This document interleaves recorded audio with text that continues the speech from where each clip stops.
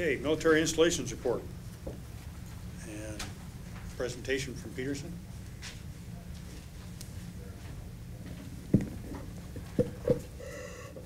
First, I'll say good morning. I appreciate the opportunity to provide an update from Peterson Air Force Base. Lead off with regrets from Colonel Chess. He does indeed wish he could be here. He is currently serving other duties in California as he visits our GSUs, geographically separated units, and performs his duties around the globe. Also say that appreciate the continued community support as we work through the PFOS and PFOA issues. We do indeed see this as our community. It is not the community, it is not your community, it is our community. We have upwards of 10,000 people that work on Peterson Air Force Base every day. I have 600 plus houses on the installation, which means that over 9,000 of our airmen, contractors, and government civilians live in our community. We take our responsibility to that community seriously, and we want to make sure that we are doing everything we can to protect the citizens. That said, our objective is to respond quickly to any risks that are out there, and then take a look at what we can do to get the situation right.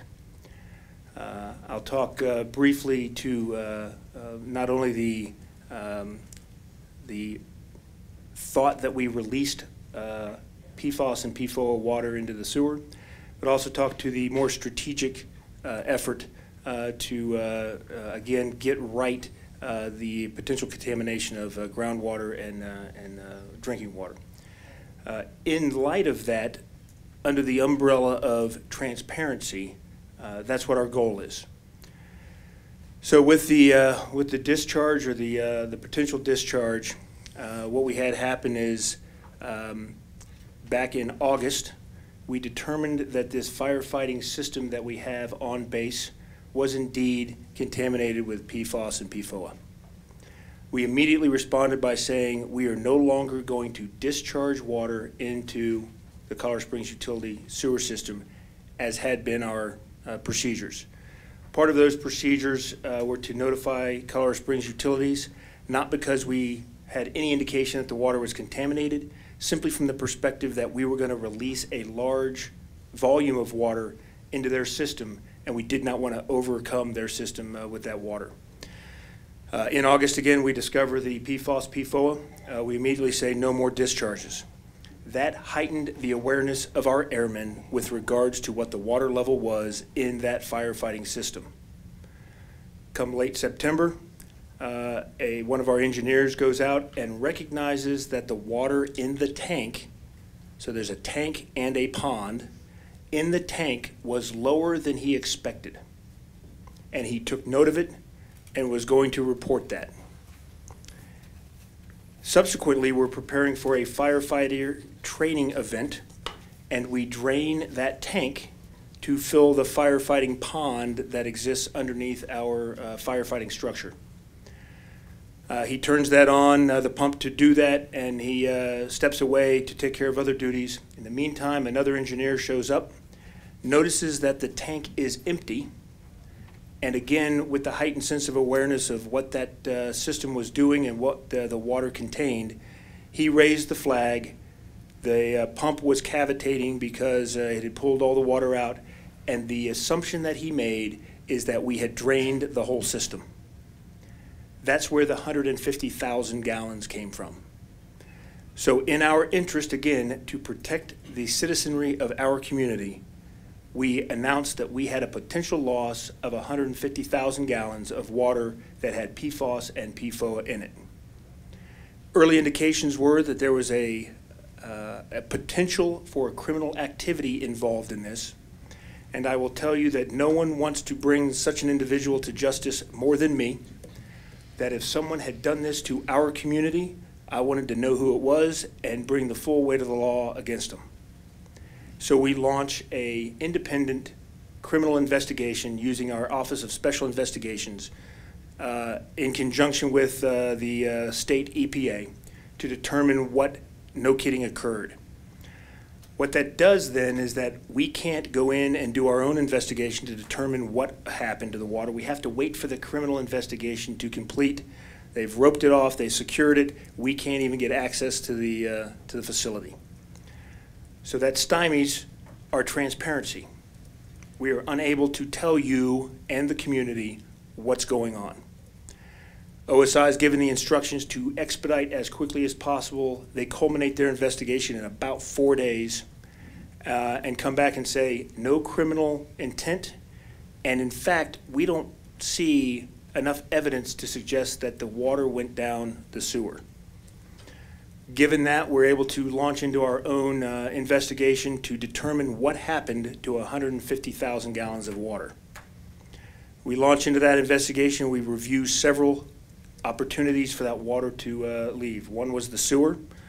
OSI and the state EPA said, nope, probably not that culprit. We looked at the possibility for overflowing our firefighting pit. That is not an opportunity either, or a culprit either, as that the volume of the tank is far less than the volume of the pit. We cannot overflow that pit. We also look at the possibility that we have a leak. So we dye all the water green, and we pull water samples from under the pit and monitor very closely the level of the tank, and nothing moves. No green water from under the pit, and nothing moving in the tank. So we look at the final potential. Well, one more potential is that somebody intentionally came and pulled the water out. We look at all of the plumbing that is available to us to do that, and in fact, there's a beehive in one of the plumbing fixtures, indicating that it had not been used in quite some time. The last one then is the potential for evaporation. And what we do is in monitoring the level after we had put in the green dye, we noticed that in our pit, which is an extremely large surface area, 17,600 square feet of surface area, that we were seeing a 1/4 inch drop in water every day. That is a lot. Far more. Thank you. There's the look at the pit. And all of that gravel then is has the potential of being filled with water. So as we're monitoring that, we also start doing some calculations given what the weather was during the time period that we saw the drop. And we do continue to monitor, and between 1/4 and 1/2 inch of water is lost out of that pit every day. It's been a very dry fall, and so we run the numbers, and sure enough, the 2-foot drop in the tank equates to what we would expect to see in the evaporation loss over the course of the time that we were talking. So that's how we arrive at the fact that this was evaporation. So how are we moving forward with regards to that to make sure that while we had a pretty good scare, we don't have this problem in the future? We are actually plugging the drain that would get the water into the sewer. So there'll be no chance of an accident or an intentional discharge into the sewer system. We are also taking the plumbing works that would transport the water from the tank to that drain, and we are disabling that plumbing works. So again, no opportunity for an accidental release in the future, no opportunity for an intentional release in the future. We've also taken a look at our fire trucks. So all of this issue comes from our AFFF firefighting foam. We had fire trucks until just recently that had the old legacy AFFF on board.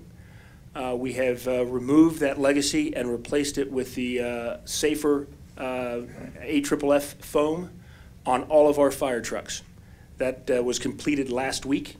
And the AFFF that was pulled off, the Air Force Civil Engineering Center is transporting that back to a central location for destruction. So that's kind of where we're moving forward with our firefighting and that potential release. Yes, sir. You have a question? No, go ahead. Okay. When you're done. Okay. So I'll move into kind of the more strategic view of the contaminants in the groundwater. Back in May, as you will recall, the EPA reduced their standards to 70 parts per trillion on that water. We started to become aware that we may have an issue. That drove us to testing the water in the pit that I mentioned.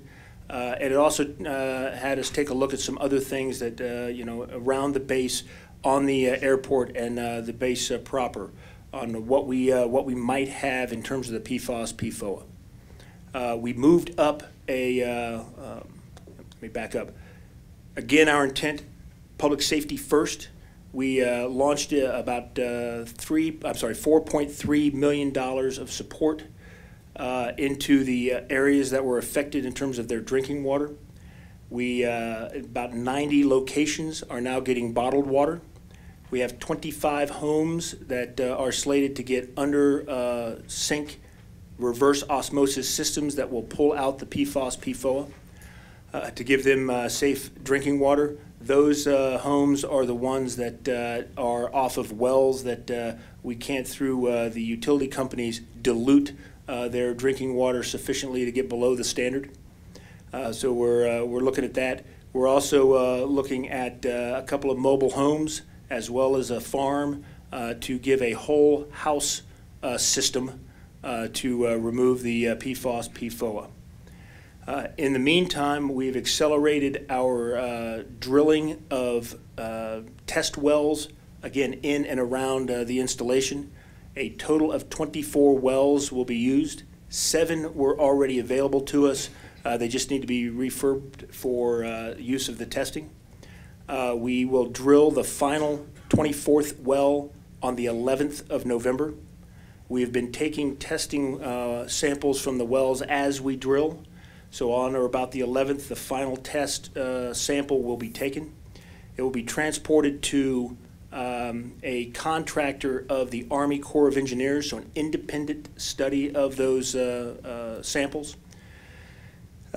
We expect a report sometime the summer of 17, at which time, with the help of the State Health Department, we'll also work with EPA, we will come up with a plan on remediation and what that looks like.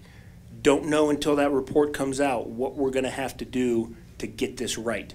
But obviously you have our commitment as community partners that we will take the appropriate action to get that right.